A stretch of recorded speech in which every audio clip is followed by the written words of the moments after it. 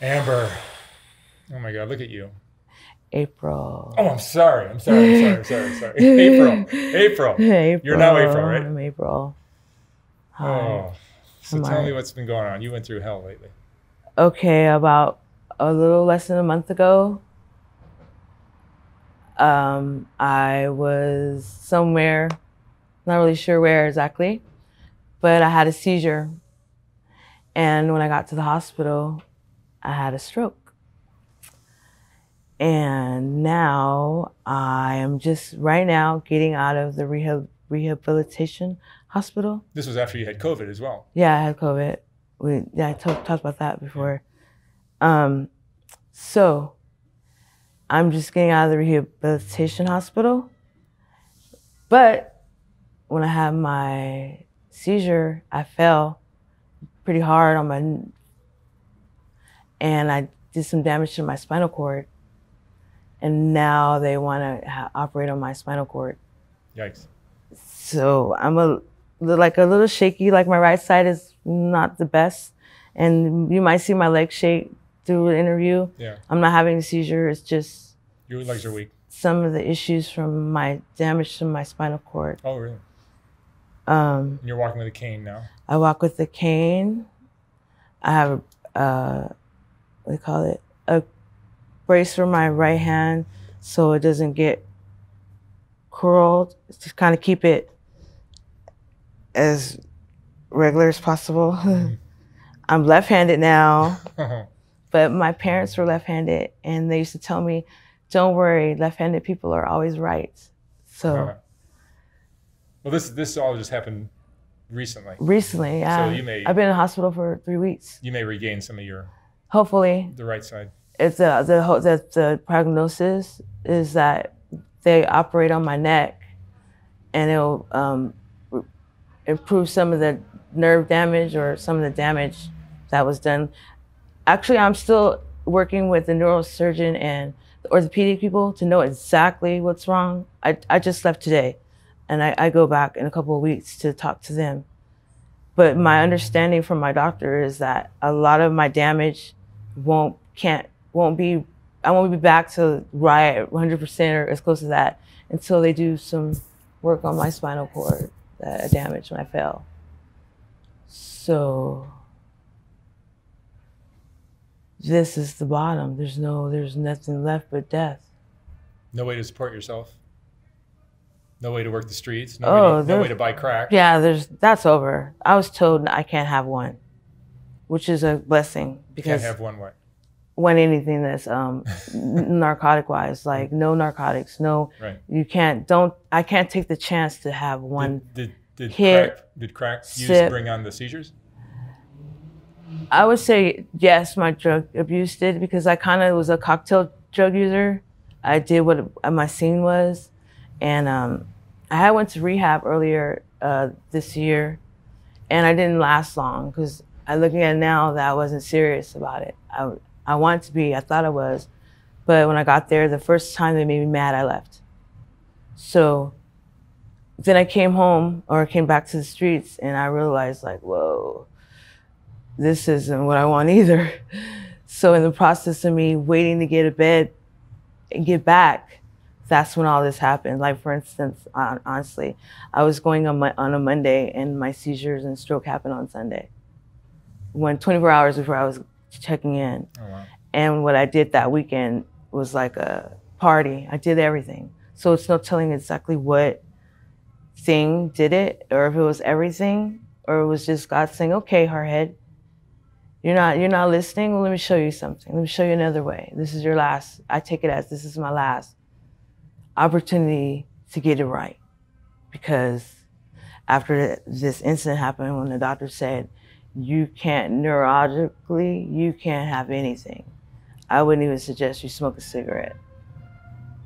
I've never been told that. I heard that before. I've heard other people say that before. I heard in the meetings, one of the sayings was, don't even, no matter what, don't. But now I have a medical professional tell me, no matter what, don't. You can't. Don't take the chance. Yeah.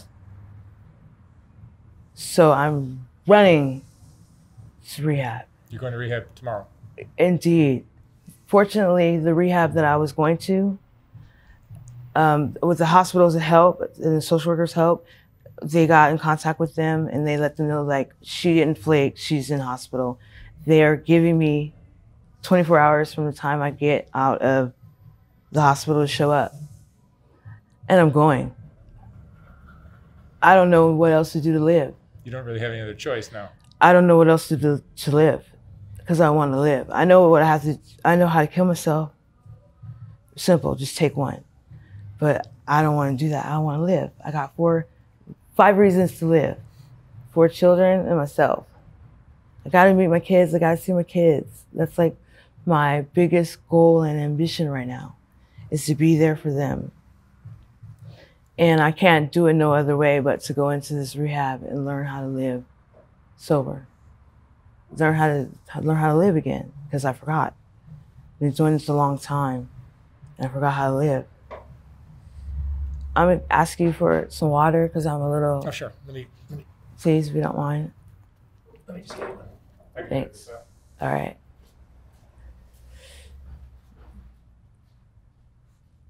It's okay. It's okay. It's okay. It's okay. It's okay. It's gonna be okay. We're gonna be okay. Don't get nervous. It's okay. Thank you.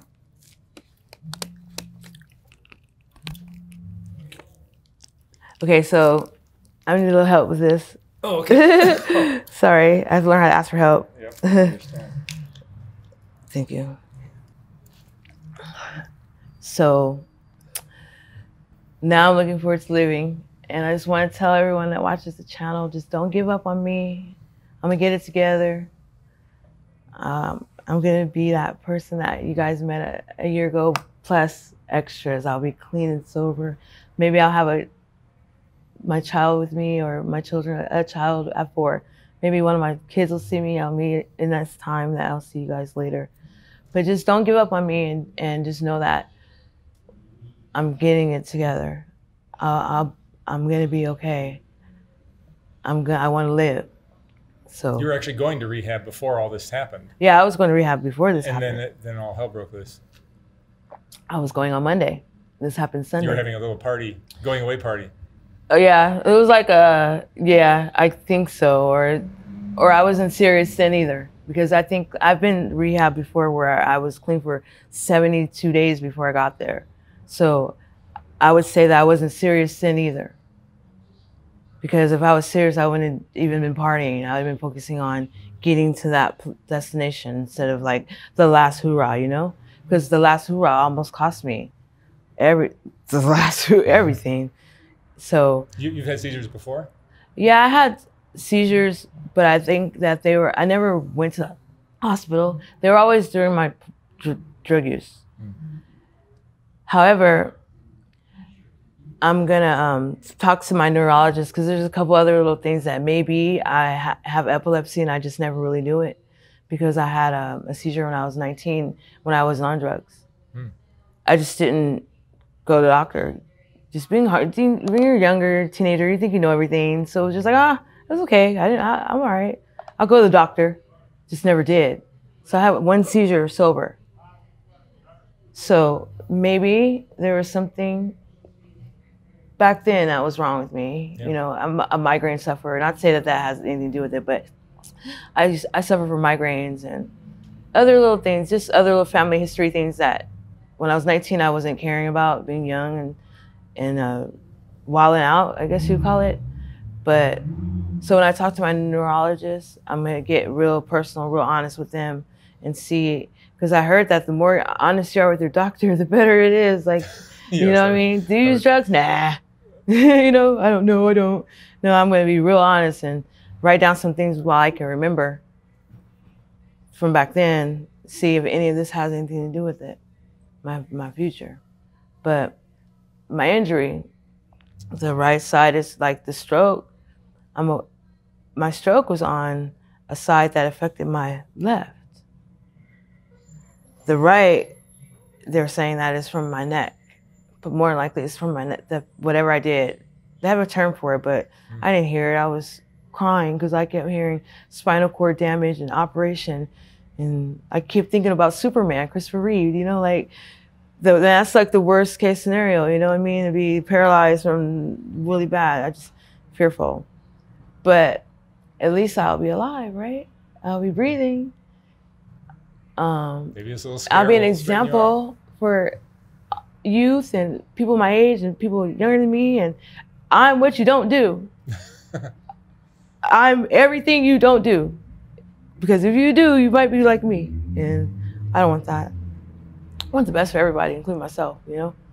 I would love to see what you look like when you get your stuff together, you get your tooth fixed, get your... I can't wait too. I just want to make it. I just want to make it to tomorrow. I'm that scared.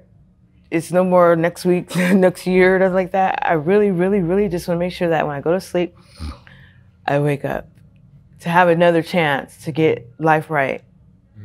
I just want chances to get life right, God.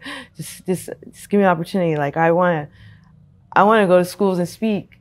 I want to go to homes where kids are and speak. I just want to speak. I just want to let everyone know, like,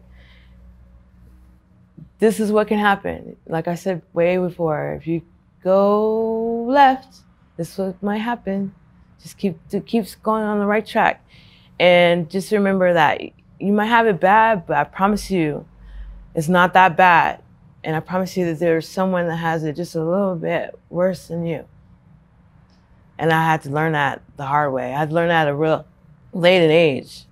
But now, I'm ready to live. That's how I just want to live. I'm, with God's help and rehab and the surgery, hopefully. I'm really don't want to, but I want to live. So if it means, I'm gonna ask all those questions. If I, what, when, what happens if I don't? But if they say something like, it'll get worse, then go ahead, do it. Do it. Do it. My youngest is 6. I got at least 12 more years before he could say, you know, he wants to find me, and I got to make sure that I'm here, even if it means being in a wheelchair. I don't mind. I just want to be able to go, breathe. I want to live. I want to live. This is like, I thought I wanted to live before, but having the seizure and the stroke and waking up 2 days later and not knowing that I lost 2 days is amazing. I want to live. I want to live. And I've thought I wanted to live, but no, I want to live. Okay. You'll get better. I'll get better. Promise? Get better. I promise. I'm sure you will. I'll be back. I'll be back, guys. I'll be back. All right, April. Thank you so much for letting me come up and talk to you. Thank you. Thank you. Good luck in rehab. Thank you. See you soon.